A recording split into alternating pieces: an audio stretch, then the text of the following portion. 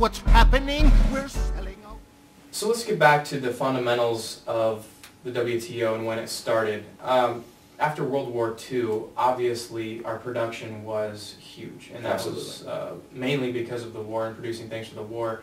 And then much of the rest of the world was decimated. Right. And that's really what it comes back to, is the fundamental problem here is that we basically dug ourselves into this hole. Yes, we had to have an outlet for all of these things that we were producing. We were producing more than we could consume here. Absolutely.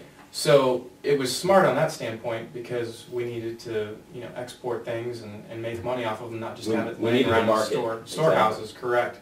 At the same time, what along the way let it get out of control, basically? Where did we go from it being beneficial to it completely tearing apart our economy? Well, there's no specific point. I can't say in January of 1972 free trade became bad.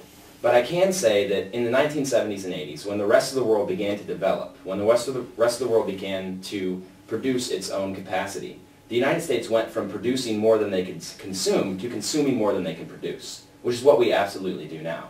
The vast majority of our footwear, clothing, audio equipment, televisions, even cars are produced either from foreign-owned companies or in foreign factories overseas.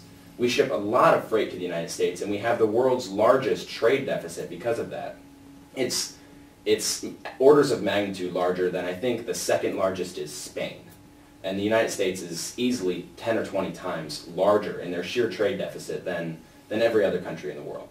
And what this has done has created where we used to have a stockpile of inventory that we had to sell. Now we have no inventory and nowhere to sell it.